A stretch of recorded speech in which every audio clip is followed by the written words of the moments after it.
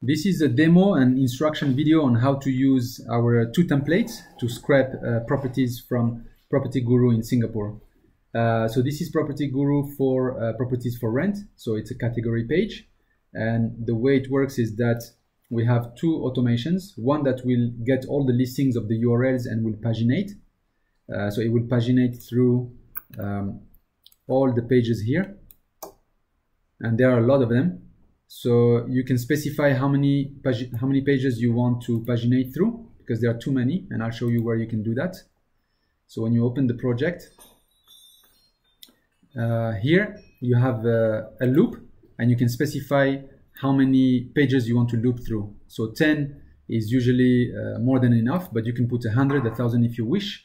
Don't mind this security warning. It will not apply when the browser is running. So just come here, set your number of loops, save, and then you can run it, and it will go page by page and capture the URLs of the listings. That's what we want to do with this first automation, is to grab the listings URLs. So we put, because my connection is very slow, I put a long timer, a long timeout.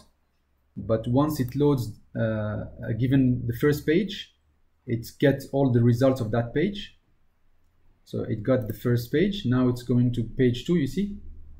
I can close this.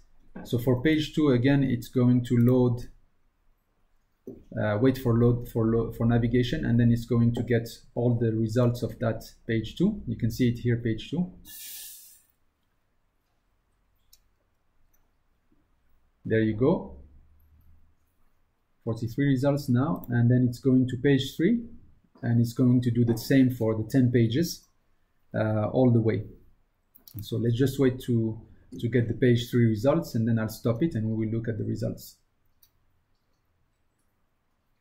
Okay, it's waiting for navigation. So I put 30 seconds. Now we got them. So I can close this for the moment. Let's go check the results. So we got 60 plus URLs here, and I can check here. There are our URLs. So you can browse through here and get all the URLs. You can also export into a CSV file. Yeah. But the way we're going to do it is that we're going to feed the results of this first automation to the second automation. So the second automation is about getting the listings data.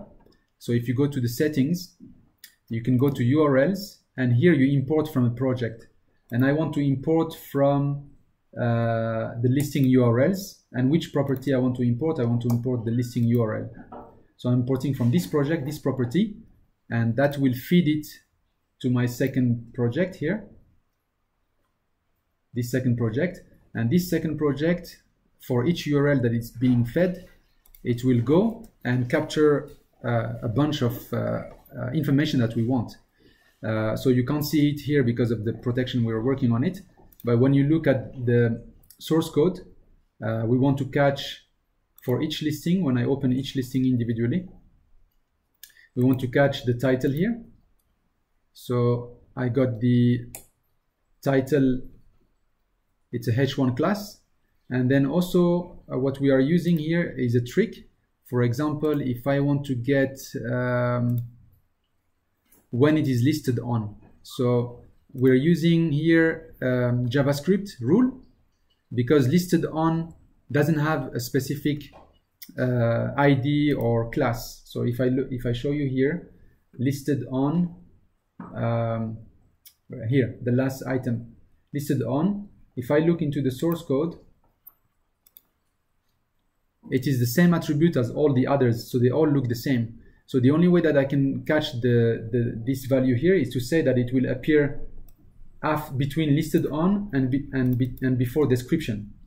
And that's what the JavaScript is doing. It's saying, get me the content that appears after listed on, with or without space, and between or before description. And then it gets me the listed on. So I do this for all the items that do not have a dedicated tag. For example, for the availability also, it will appear between availability and listed on. And so on. So we've done that for all these 20 or dozen of data. So now we can run the project. It will open all the URL that have been fed and get us all this data neatly and nicely organized into our results table. And also here I'm doing a multi-threading. I will show you how to do it. That is opening 5 windows at the same time. Depending on your internet speed, you can open even 10 at a time. And you can see that here it's going through every page. Once it loads the data, it gets the results, and then it closes current page, it opens the next ones, and it will go on like this until it finishes the job. And it can do thousands of pages in this way. So let's wait for another few, maybe 20.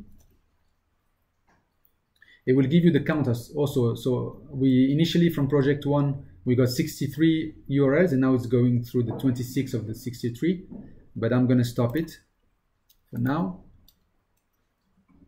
And if I go to the results now, we have the 24 that we scraped. And if I look at the data, you see you have everything. You have the property title, the tags, the price, the number of bed, bathrooms, square feet, availability, and all this data that was difficult to get, like listed on. Here, listed on, we are able to catch when it was listed and also the listing ID. We're also getting the coordinates for the Google map that appears there. We're getting the URL of the listing in case you want to go back, description, featured image, facilities and amenities, the whole block. So you have everything here, and it's pretty consistent and pretty exhaustive.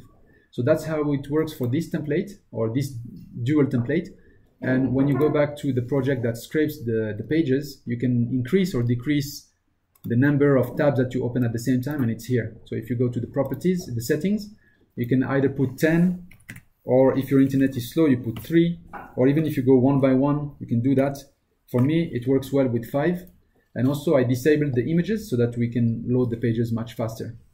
So this is about it. It can scrap the whole thing, the 10,000 plus properties, or it can scrap just the first 10 pages. It depends on your first automation, how many here pages you put in terms of the loop. So that's what will define the number of listings at the end.